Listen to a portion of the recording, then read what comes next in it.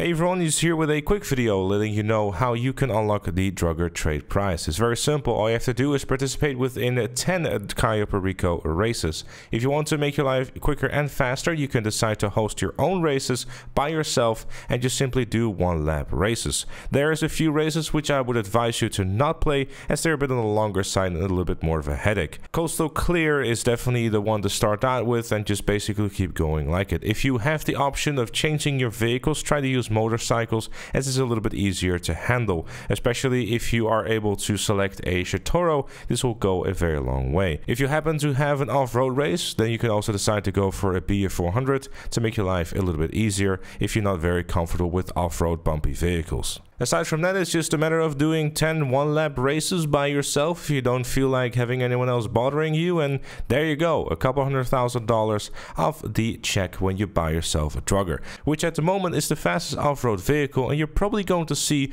people use quite a lot during these new races or just off-road races in general. It is quite a beast. It's a lot of fun to drive, but it's a little bit expensive, so don't just buy it for these races alone. But with that said, that was it for this video. Thank you very much for watching. Leave a like if you enjoyed or find it useful, subscribe for more, and become a member if you really like what you see on the channel, like Chloe and KFC Chicken. Thank you again for watching, and I'll see you all later.